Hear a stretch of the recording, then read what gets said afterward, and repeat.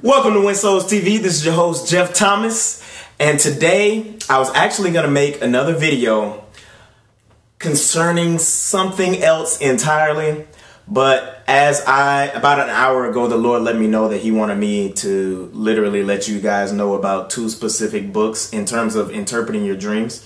It is really important that we are able to interpret our dreams, that we're able to understand what the Lord is trying to say to us, because as you guys probably already know, more than 2/3 of the entire Bible was written off of dreams and visions. So the Lord speaks to us through dreams and visions. And so if it is that is one of the avenues that He's using to speak to us versus literally invading our thoughts and just telling us specific things, then we don't want to miss any opportunities to understand what the Lord is trying to say to us in that season, in that time, and especially during this crazy time right now. Okay? And so with that said, we need to be able to interpret those dreams. And one of the books that I use, or that He led me to use, is called The Prophet's Dictionary by Paula A. Price. Okay? And literally, like, you can look up all of the specific components of the things that were happening in your dream. So I'll just share a dream with you. So like the other night, right? As you guys can tell, I cannot grow a beard to save my life. Okay. Like, this is, I mean, you know, I got peach fuzz. All right. I'm 31 years old. That's about as far as I got. Okay. And I really doubt that I'm really going to have this full-length, beard, hairy, burly dude, okay? I'm not a lumberjack, all right? It just does not grow for me, all right? I got a baby face.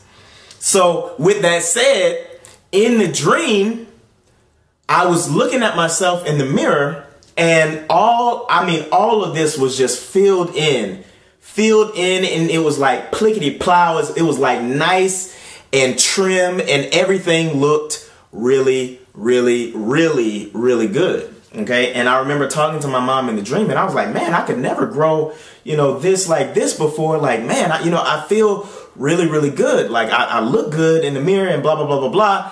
And then I woke up, and then I rolled over, and the first book that I came in contact with was God's Prophetic Symbolism in Everyday Life by Adam Thompson and Adrian Beale. And I'll put these down in the description below. But what it was saying about a nice trimly cut beard, a nice, really good looking beard, was you are coming into a place of maturity with the Lord. Okay.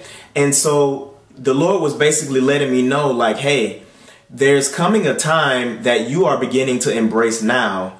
And I may be already in that time. The one thing that you'll still need guidance from the Lord concerning, like, you know, what's actually going on. But these will give you like the blueprints of, okay, this is what is generally said, and this is reference to it in the Bible. Okay. And so with that said, I really hope that it's a blessing to you. I'm not going to make this video any longer than it needs to be. The Lord just wanted me to let you guys know that it is really important to be able to interpret our dreams. It is really important to write those dreams down or record them. In my case, you know, I haven't been the best advocate of recording them all the time, but I'm just going to be honest. But it's really important to have that. OK, we don't want to miss anything that the Lord has to say. And I just leave that to you guys. You guys be blessed. I hope you get the books. I hope you begin to understand what the Lord is saying to you. And I hope that from now on, you won't miss any other dreams or anything that the Lord is trying to show you. You guys be blessed. Goodbye.